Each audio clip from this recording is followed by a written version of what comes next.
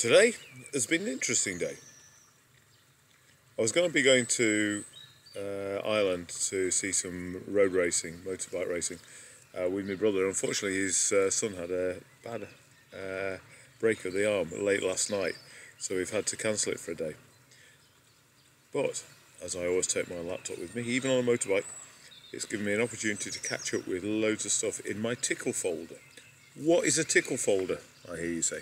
Well, tickle folder is easy. It's a series of folders that I have in my Outlook box, one for each month. So January through to December, starting 01, 02, 03, otherwise they go out of sync, because they always go alphabetically.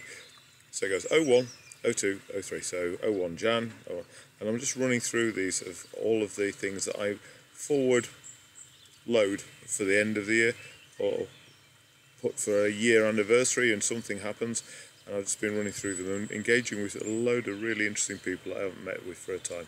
So, thought for the day, get your own tickle folder in your Outlook, one for each month, and you can drag things into them and remember a month down the line, 2 months, 3 months down the line, a year down the line.